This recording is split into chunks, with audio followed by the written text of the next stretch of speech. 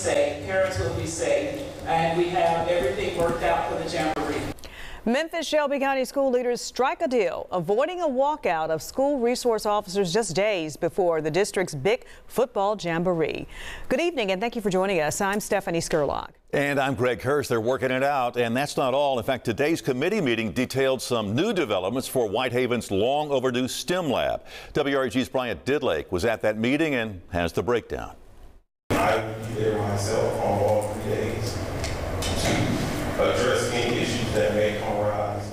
A newly minted MSCS Safety Director George Harris reassuring the public this week's high school jamboree will be safe. The district agreed to raise the starting pay to $25 an hour, a $2 an hour increase. This scene still playing out in board members' minds from last year's MSCS Jamboree where fights broke out, shots were fired, and several arrests were made. They hope to avoid chaos like this and keep students safe while addressing the officers' pay and safety concerns. We need to make sure we address their concerns fully.